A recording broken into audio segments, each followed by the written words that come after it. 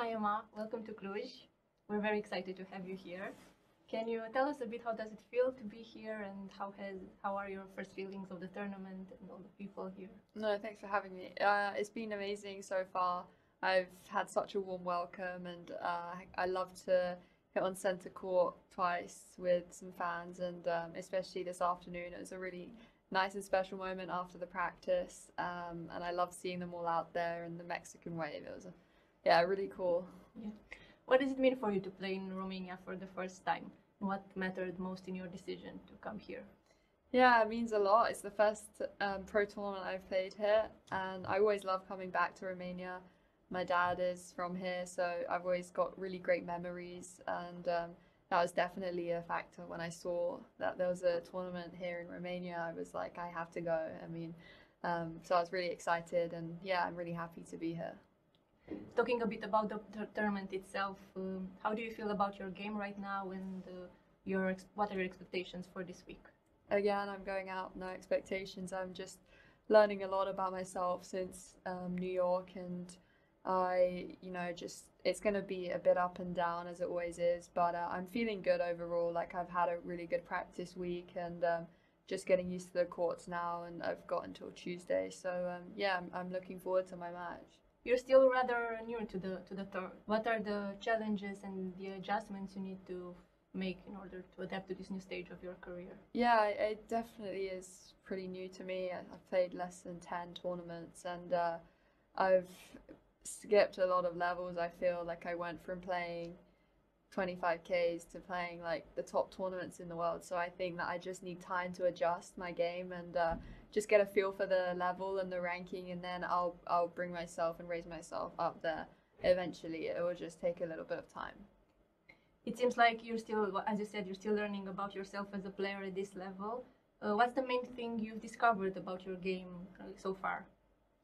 I've discovered that, I'd say the thing I've learned the most is just how to deal with when it's not going so smoothly, because you just need to bounce back and be resilient, because at the end of the day you're going to lose every week because you're not going to win every single tournament, and that's something that I'm just reminding myself of, and the long-term journey is really what matters, the work you put in every day.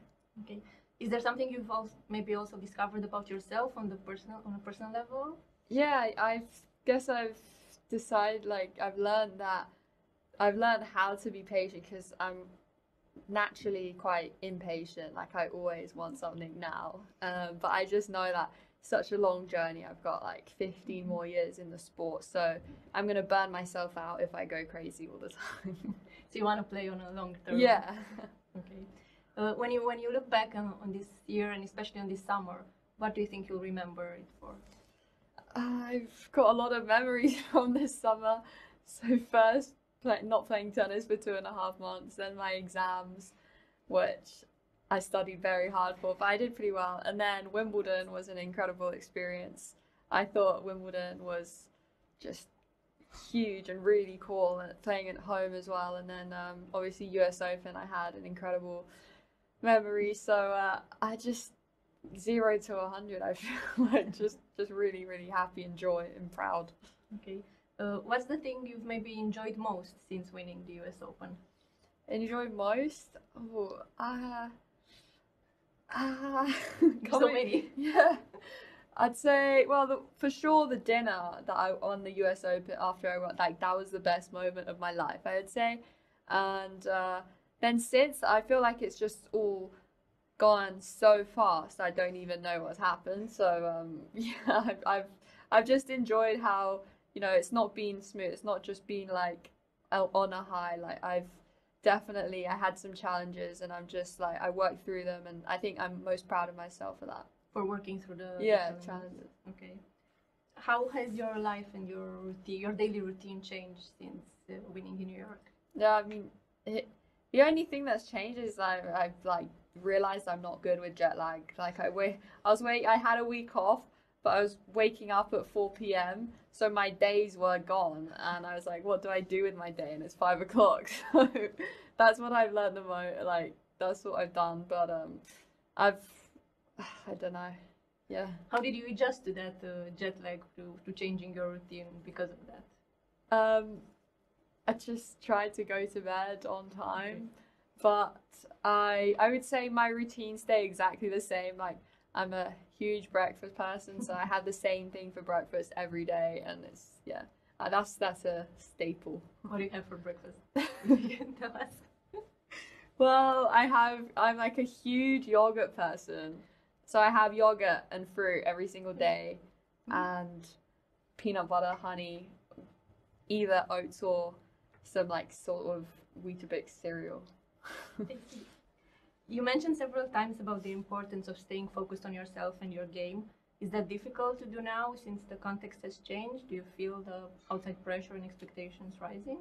I feel like at the moment that for myself, the only pressure is what I expect from myself out on the court, and that hasn't changed. That's been with me since I played. I've always had high expectations of myself, and but outside, I don't feel like any external factors really affect me, so that's a pretty positive thing, I would say. Okay. It is well known that your parents come from different cultures and backgrounds, and you often talk about how their work ethic and their high expectations have shaped you. Can you talk a bit about what you learned from each of them and how do you apply that to your career? Yeah, I mean, both of them have different cultures. And you know, like they were very tough on me from a young age and had high standards. But I think that's been great for me. I've had really good development, and it's basically shaped me into what I am now. But I still got a long way to go. My mom, I would say, she's very big on respect. So that's something that I've got. I can't even dare to talk back to her because I'm scared of her. But so huge on respect, and that's something she's really put into me. And then my dad, he's really like keen to learn, and like he's always pushing me to learn and about everything. And sometimes I'm like tired and I don't want to learn anymore. I just want to switch off. But yeah, always just pushing me to do better, and especially at a young age, like he would have really high standards and like give me a hard time, but it's good because I bounced back and I became better. Okay. Your confidence and mental strengthness is impressive, especially for your age. Can you talk a bit about how you developed your mental resilience and maybe how your parents contributed to that? Yeah, I would say my parents was like, they were actually pretty tough on me, so I had to be resilient like with myself. Even so, when I was young and they would like tell me off, I would have to like recover myself even from a really, really young age. So that's basically taught me how to be really independent and not rely on anyone else to try and make me feel better. I'm always the one who controls everything because, you know, I'm going to get myself in a better mood or change something if I want to.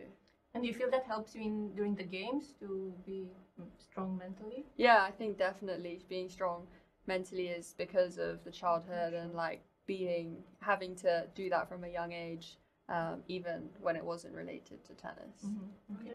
There's a famous picture of you as a young girl in Simona Halep taken some years ago. It was very popular here. Do you remember taking it and what you learned from her? I remember I was so scared because I was really young and I was really shy, so I didn't want to like go and ask her. But my dad like pushed me, and I went to go ask her, and I was just really happy after that photo because Simona's been a great inspiration for me since a young age, and I've loved watching her, and she's been really friendly in some short exchanges that we've had. So yeah, I think it's just really cool to be able to be at the same tournament as her. And do you have maybe a message for Romanian fans who unfortunately won't be here to see you, but they're rooting for you? Yeah, like, thank you. Mulțumesc foarte mult. Nu pot să zic foarte bine, dar pot să înțelegi și da. Te iubesc. They love you too. Yeah. Okay, thank you very much. Thanks.